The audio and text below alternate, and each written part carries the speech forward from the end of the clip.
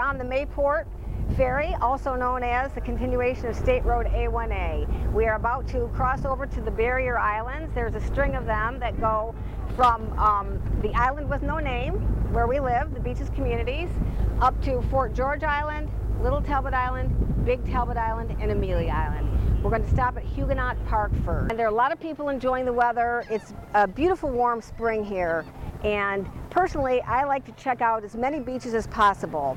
Where I live in Duval County, we are within driving distance of many, many beaches. I can walk to the beach from my home, which has been great. Love that. For a dozen years I've been enjoying that. But sometimes we get a little bored and we want a change of scenery. So within driving distance, we can go to Fort George Island, Little Talbot Island, Big Talbot Island, and Amelia Island. And all along the way, there are beaches of all different varieties to enjoy. That's why, as a Florida insider, I can bring an inherent love and passion that I already have for the beaches, combined with the fact that I have been reporting, blogging, and writing about beach life since 2008. Just this last year, I established a website for our beaches community called The Beaches Online. And it is an online lifestyle magazine that celebrates beach lifestyle for the people who live there and for people who love to come and visit. I drive around town in what I call the Beaches Online mobile, and we have been getting quite a lot of recognition. But inherent in this is my love for the Florida lifestyle and the Florida beaches.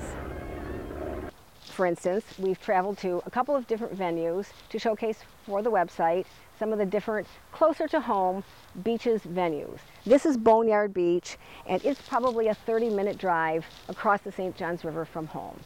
The kind of thing that I do on the Beaches Online and Atlantic Beach Life are exactly the sorts of jobs that you're looking for from a Florida insider. I would bring the skills and experience that I have developed and honed over the past 4 years to the role.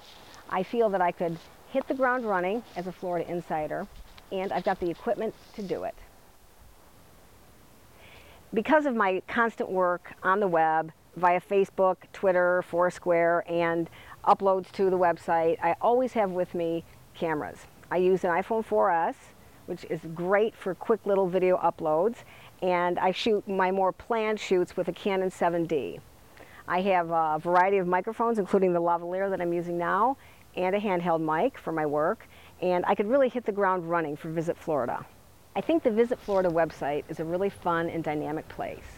I've followed the 3 insiders that I've indicated, and those would be my most passionate areas that I'd like to get into. I could serve as a family insider, the beaches insider, which is always my first love, and off the beaten path, as I've found many, many awesome places for kids and families and individuals during our excursions over the past 3 years.